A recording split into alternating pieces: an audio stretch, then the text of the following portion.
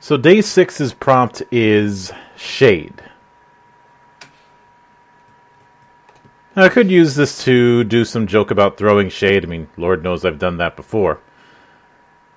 But in this particular case, what I want to focus on is games that have a more darker approach.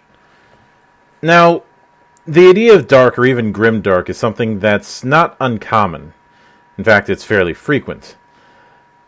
But I don't want to say that it's misunderstood. I think a better term would be disunderstood. Like a lot of people, there seems to be this idea that having a high lethality is all that's really needed when it comes to making a game with a darker setting.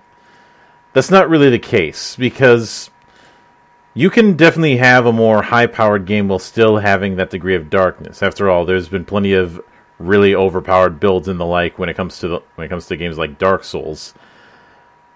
To me, what I think is important is the atmosphere itself.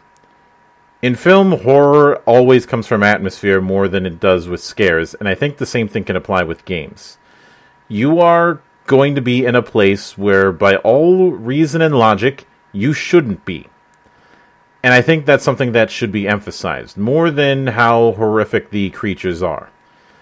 Now, some games obviously do this proper, but I do think that putting in something like a sanity or strain or what have you kind of meter, I'm not entirely sure that's the right move to make, because that's going to feel like a bandage, and in some cases it's going to feel like a counting down instance. Looking at you, Call of Cthulhu. For me, it comes in how the GM describes things. I think that's the reason why one of my favorite darker RPGs that's come out in the last few years has been the likes of the Genesis. Now, granted, everybody knows forests in Eastern Europe are a bit of a death trap, so you've already got some backing there.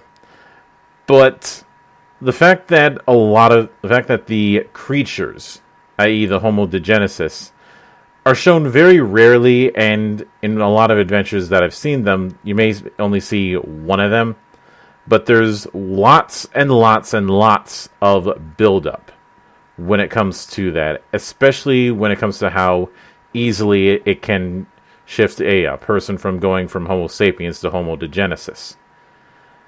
Now, of course, that's not the only instance of this kind of thing, but I want to use that to illustrate the point that it's more about the internal fear rather than some sort of external spook. And granted, having a lot of dark shading can definitely help with the visual end of things. But there should always be this kind of fear, not fear of the unknown necessarily, or at least not limited to that, but fear of what might happen. After all, in something like the Genesis, it's easy for the worst case scenario to happen in that. In something like, say, Simbaurum, well, the forest itself is going to be dangerous as enough as it is. And I don't want to limit this to just RPGs that come out of Eastern Europe, even though I do think they have a decent foothold in this. But it's more of the fact that you are going to be in some sort of place that, by all logic, you shouldn't be in.